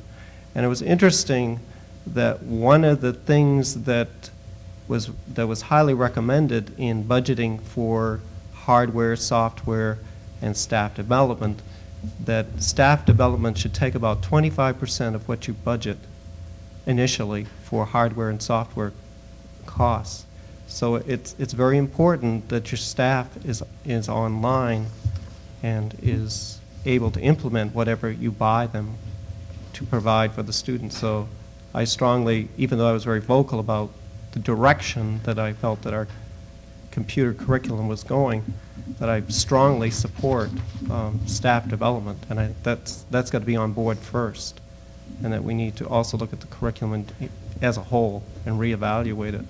But staff development is strictly #1 priority, and I think that was quite evident tonight in Andrew's presentation, that if you don't have the staff on board that have the knowledge and expertise, it's useless to have the hardware and software sitting there. Ian. Just on that same topic, Connie, when might we expect to have more of an idea what the staff development might be like, and what kind of timeline, and how we would make sure people were getting the training they needed? Well, I think we talked about that Friday. Nancy, I think you were going to take some responsibility, since the middle school was sort of the focus of the curriculum issue, and you were going to come back. I think you said 2 weeks, but I'm not sure. Right. Well, just to let you know, we did hear the message from last Thursday night. And first of all, for our curriculum update, because we're looking at that, and then looking at what kind of staff development we would like. On Thursday, 6 people are going to meet to begin to look at rewriting, revisiting our curriculum grades 4 through 8. And we have 3 classroom teachers, Bev Bisbee, Buddy Earl, and Andrew Lomack McNear, that are going to work on that group, and Marty Watts, Randy Perkins as our computer instructors, and also Hayden Atwood as our librarian, because one of the things we'd like to fold in is the library research. We hope to be able to come to you, and really our goal is to come to you by the May board meeting with an idea of a framework of what that new curriculum would look like. And we would put that in place for a year, and then need to revisit it as well again to see how far we got and where that would go. Now, with some of those ideas, and the group hasn't met, but things like mastering keyboarding, really looking at how to use the computer as a tool, databases and spreadsheets, and then connecting that with curriculum work that students could do, maybe from a menu of choices with their different curriculum, different subject areas that they could use as they develop the spreadsheet with a particular area of interest that they would like to research further. Now, what our plan is to look at then staff development, and a group hasn't met regarding that so far, but I know that already Randy Perkins and Buddy Earl have signed up for a MAC leadership course this summer at the Harrison Middle School in Yarmouth. And one of our hopes is that then they will be able to come back and join a group of people that may include people like Andrew, people like Ren, people like Beverly, people at the high school that are computer proficient. And then they would develop the system-wide course that Connie mentioned. The other thing we would like to fold into that is something where they also work with the librarians, and teachers have a very on-hand understanding about how to use that technology and what the possibilities are. Hayden Atwood had already spoken to me last week about the possibilities of developing a course that we could use for certification credits, to have teachers come in and use some of the equipment in the library and get to understand that better. And so this just seems to be a natural way to fold that in. So right now, as a broad picture of the framework, we're looking at some of the basics of using the computer, but then also direct application for your classroom, requirements that you might make of students, things that they would be able to do with it, understanding what HyperCard is, how you might build that and use that, and also folding in the library research. So I think our goal is to perhaps have that course ready to offer at the beginning of next year. Whether it will be offered in September or October or November, that I'm not sure of, but that's one of our goals with that particular piece of this new design. Thank you. Anybody else? Comments? Come.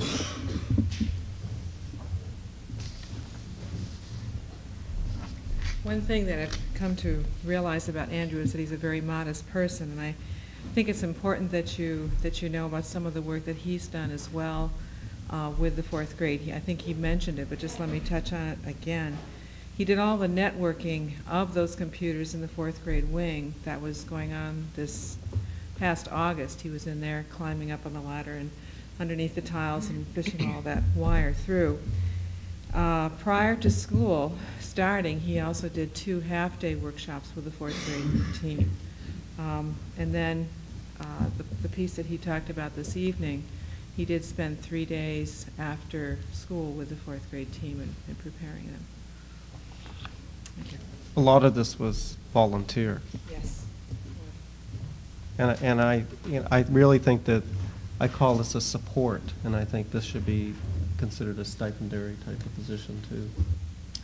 Well, one of the things that we're talking about in developing these in-house courses, and obviously we'll be looking at ways of giving CEU credits or, certification credits, and encouraging people to look at their certification action plans and take advantage of that, which is really what that exceptionality course does also. We really want to give our people stipends for teaching those courses, and that I think that's an important concept, and one that we need to develop a specific budget and bring back with you to you so that you can see what our thinking is. We may not need all that money that's in that line, as a matter of fact, but at the same time we want to make sure that we are taking steps to acknowledge what people are doing. Can we require that all teachers have computer training within 3 years? Oh, sure. We can require. We can't make it a condition of employment. It's one of those things that I wouldn't want to get ourselves into some kind of box where we said that somebody will fire you if you don't do this. Other than that, sure, we can require it. I mean, we can make it in the sense of it's an expectation. And we'll also be reasonable in the sense of drawing out their various avenues by which one can do this. And the reality will be that some people will be more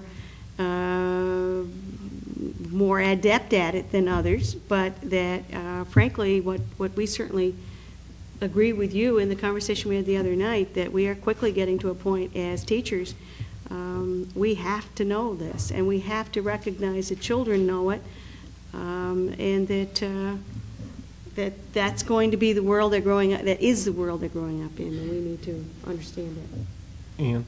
Do you foresee at any point having that built into the evaluation plan for teachers at all? I would think that that certainly is reasonable. I'd have to look at the, what we've got in there exactly. I frankly have to tell you, I have absolute confidence in this staff, from what I've seen in a variety of ways, that once they know what the expectation is, they will in fact do it. This is not something, this is not a staff where people, get very subversive about not doing things. But I do think we have to say, and that's where I think the board policy level discussions are important. You say, I told you the other night, I felt when I walked into this district that there was some real ambivalences about what kind of commitment there was for the use of computers in the classroom. I don't mean necessarily you individuals as board members, but that the district itself, I saw lots of evidence that there was a lot of ambivalence. People weren't really sure that it was a scholarly thing to do. I mean, that was the impression I got from some of my discussions with parents as well as some teachers. And I think we've been working our way through a variety of processes, and we've decided that's not good enough. Mark? One of the things that's unfortunate about being new to a board when you're cutting budgets is you don't get to play with great ideas and funding them. But one of the things that I had mentioned last year, which I would really continue to like to somehow revisit, and maybe it could be done when co-curricular fees are renegotiated, is the concept of some grant money, like two $5,000 two-year grants. In other words, $2,500 a year. And that would be an open proposal by teachers. For instance, something that Andrew Lomax-McNair could put together about this is my proposal for $2,500 this year, is to network the 4th grade and provide HyperStack HyperCard in service to produce this social studies project. And as a board or as some subcommittee says, that is a great idea, we'll fund that for a year, and then after a year you get this feedback and you say, that is great, we should do it again. In fact, it's so great we should expand it to the Pond Cove and we'd make it $5,000. Or another easy example that we just recently visited was Ogden Williams Publishing, a $2,500 grant, so that the people who are really innovative, who are very committed to bringing about changes in our schools, can do that with some type of reimbursement, and we can acknowledge them with money and resources to be able to continue that type of work. Well, as a matter of fact, you may recall we have a small stipend of $500 in the budget from that concept that is part of the reworking of the teacher evaluation process. And we have a co-curricular meeting coming up, and one of the things that I promised to do was to work out, we had some discussion about this. For instance, you may recall earlier in the year, we had a board level discussion about how many teachers get that $500 concept. Remember, we had the math support people, and we had some discussion about whether that should include special ed, whether it should include, then we were concerned that we weren't really focusing on language arts at that point. So when we discussed that in our previous meeting on co-curricular, what came out of that discussion was a sense that each grade would have $500, and that one school, and in Pond Cove's case, you have 5 grades, that's 5 times 500, or $2,500, and that money could be available for curriculum projects with a process spelled out as to who would okay it, or it could be divided into subgroups of the $2,500. So that concept is emerging as we try to figure out, because we know that's what we wanted to do.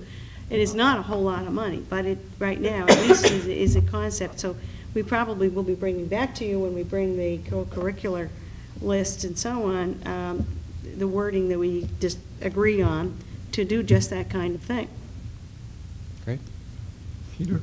Yeah, I just have one question. Well, first, I'd really like to compliment the middle school on, and all the administrators for getting on this issue so quickly. A lot of what we talked about in terms of computers was really more a curriculum subject than a budget subject. And I don't know quite how, even after 5 years on the board, how you coordinate that type of debate and dovetail those issues. But I just would like to say that I'd like to see the same thing happening, in the high school, in terms of of looking at redeploying existing assets. I think we discussed that so that we can move ahead quickly, in the high school, so that the high school students are able to benefit from the from the use of the computers. I feel it is so, the more I think about it, and the more I think of all the people who I've observed in business and all my own experiences, it is an absolutely essential tool. And this may sound funny to you because, I guess for years I've been a champion of foreign language instruction at an early age, and certainly foreign languages were the tools that I used to earn my living. But watching Andrew Lomack McNair introducing that type of program in the 4th grade, I get even more excited about that than I do about foreign language instruction, which is one of our most successful programs. So I would just urge everybody to, press on, whether it's in the budget context or whether the curriculum committee, to get the computer program off and running and put the emphasis first, I think we all agree, on the human resources, on the development of the individuals, particularly the teachers and the administrators. Well, at the high school, I didn't put it on the sheet because I wasn't sure exactly where we were, but Frank and I had a chance to talk today after I had done this. We certainly agree with your comments that the so-called business program needs to be rethought, restructured with more emphasis on the use of computers. I understand from Frank that he has had discussions with the teacher involved and that there is certainly a possibility. The sheets have already gone out for sign-ups. We have to really kind of see what comes back, but that based on that and based on I think what I regard as a policy level direction that you people are giving us, we would be happy to work through the resources we have at the high school at the present time from the short term for next year directly, what changes can be made, and secondly for the long term, what kind of, is it time to really basically take all those resources and stop calling them business and start calling them some kind of computer instruction, but we'll come back to you with some specifics. I would just like to comment on Ann's concern about possible teacher reticence.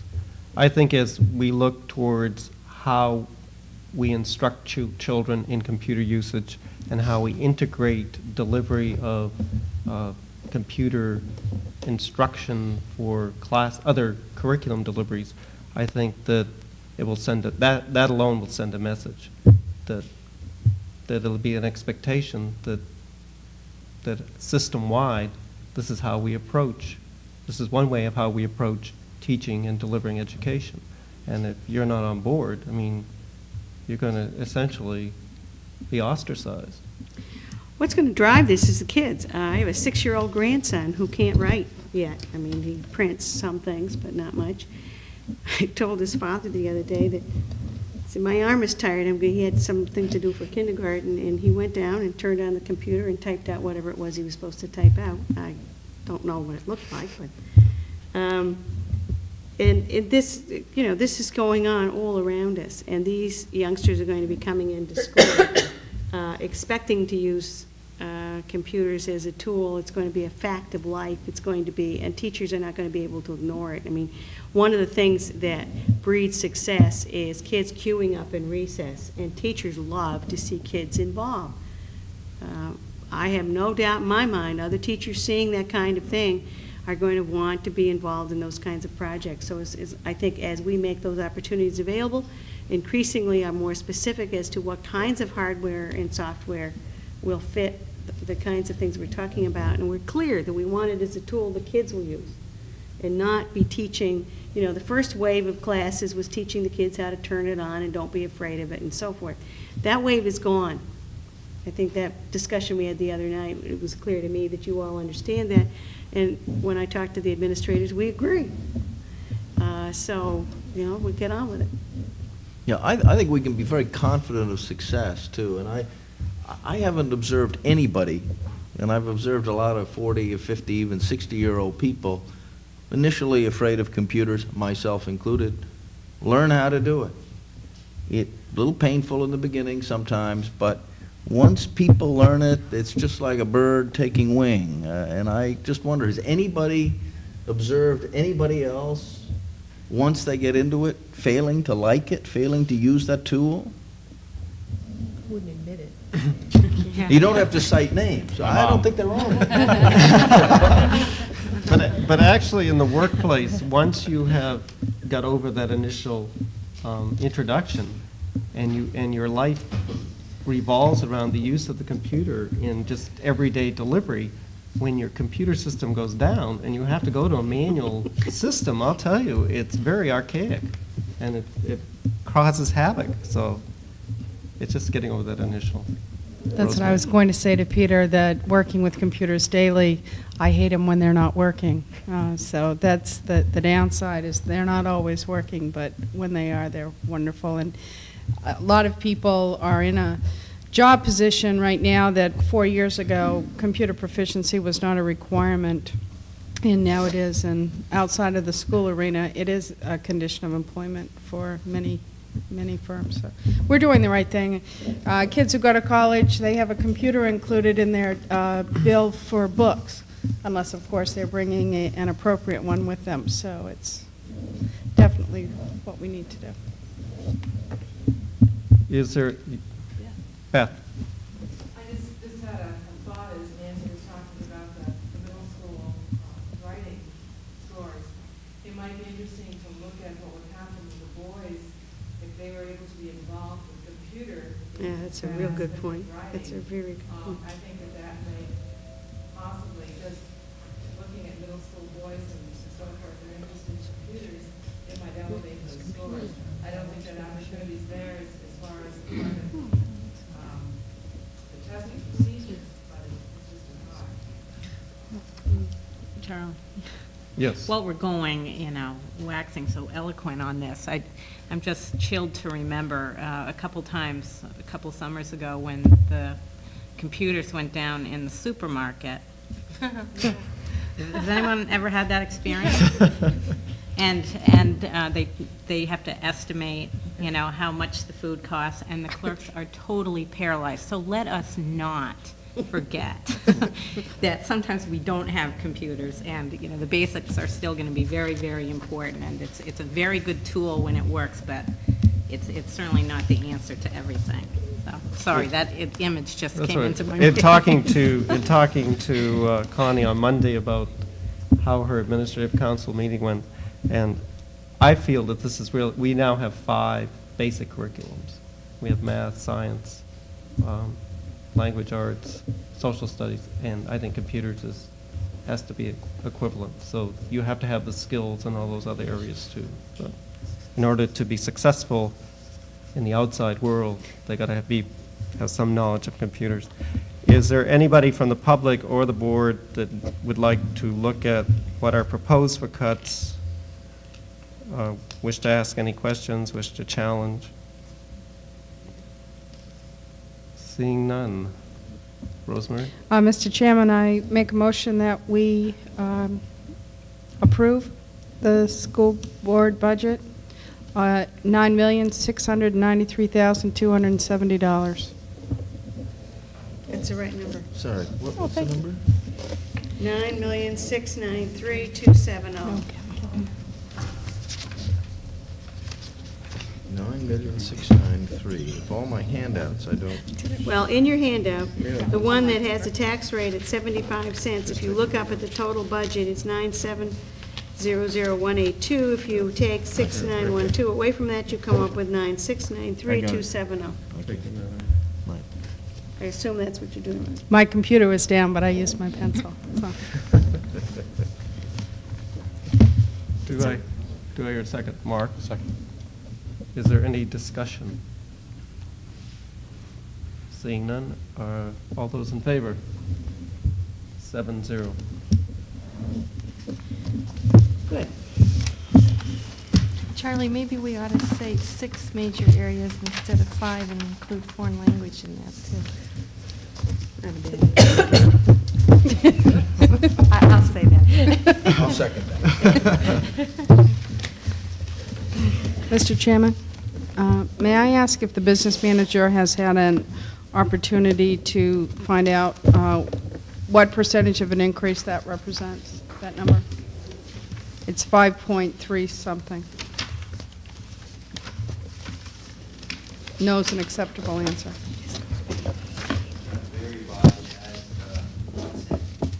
Thank you.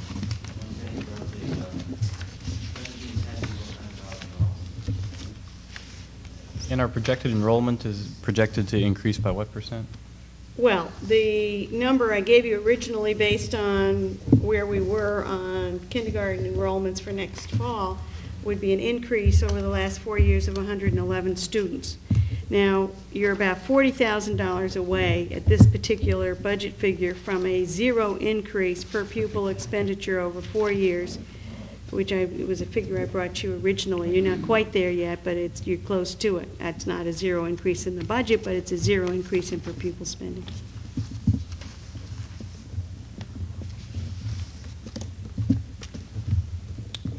Okay, we will move on to personnel requests. First is a resignation. Well, I have a letter here from Frank Miles, the principal of the high school, who is letting us know that after 5 years here, he feels that it is time to move on. I'd like to take this opportunity to publicly thank Frank for what I know has been a hard and very, very sincere and many times difficult attention to the high school. I really feel that he has brought out some issues that needed to be brought out. I believe that he has worked with the staff to bring some of the discussions that might have been going on in 2 separate rooms, bringing them together and having a faculty that could sit down and talk about its differences in philosophy and in some of the feelings they have about how to go about change. I personally, in the 2.5 years that I have worked in the district, have seen a real improvement in the way that high school faculty sits at a meeting and talks about things, and I think Frank deserves a lot of credit for that. So that at the same time that he is telling us that he is leaving us, I also want to thank him. I know that he's put his heart and soul into what he's done, and appreciate what that is. I also would like to echo the superintendent's comments. I remember coming on the board about 3.5 years ago, and one of the first things that Loretta Pond said to me was, you need to get involved in the high school. You need to know what's going on. Your children will be there shortly. And I remember going to my first, I did get on a committee. We were, in fact, looking at gifted and talented, of all things. And going to my first high school committee and seeing the polarized, essentially polarized areas of staff, and looking over the last year of how that staff has come around and how they have opened up, and areas that are no longer sacred, and they don't guard their turf so protectively.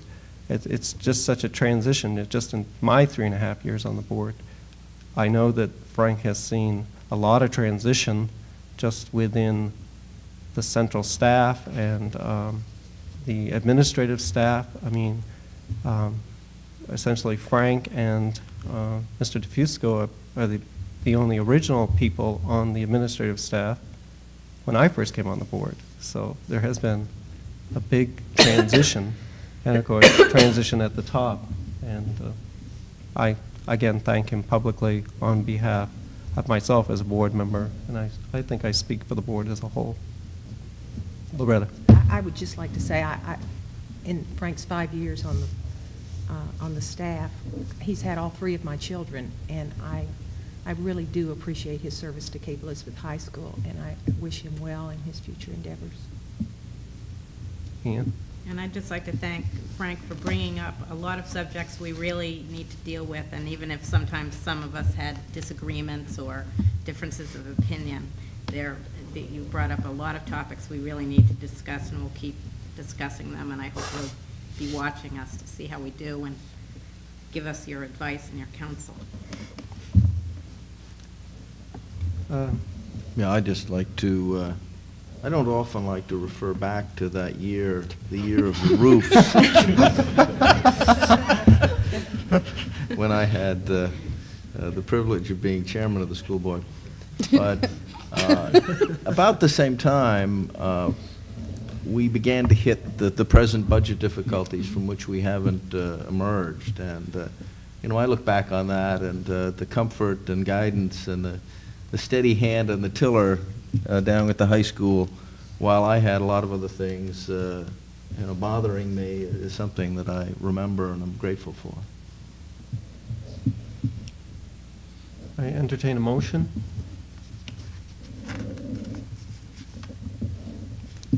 Rosemary? Mr. Chairman, I move that we would accept the resignation submitted by Frank Miles, that's high school principal. Do I hear a second? I will second it. No one's going to second it. Any discussion? All those in favor? 7-0. Again, thank you, Frank. Nomination of administrators for fiscal year '94. I explained in my agenda notes that we normally do this in, I think it's June. I've got to look back over my timeline, but usually at the end of the school year, which is really consistent with the way in which the evaluation cycle goes. However, there has been a change in the statute for principals, and we are advised that we should be putting this item on our February board agenda. Since I really didn't get to it in February, decided to do it in March and explain to you that we are really establishing a new cycle, and that I will be putting it on the board agenda in February next year. And I will continue the evaluation cycle as a year-to-year cycle. That list is Rick DeFusco, high school assistant principal, Nancy Hutton, middle school principal, Phil Jewett, middle school assistant principal, Beth Henderson, Pond Cove principal, Nancy St. John, Pond Cove assistant principal, Keith Weatherby, part-time athletic director, Wayne Dorr, director special education, Sue Weatherby, director community services, and Janet Hoskin, assistant director community services.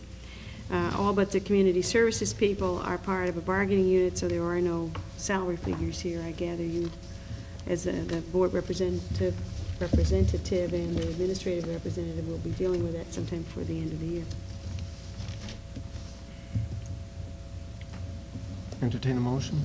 Mr. Chairman, I move that we accept the superintendent's nominations for administrative contracts for the 1993-94 school year. Do I hear a second? Jan? Any discussion? Seeing none, all those in favor? 7-0. Leave of absence. I don't have a letter here, but I explained in the agenda notes that Barbara Connell had been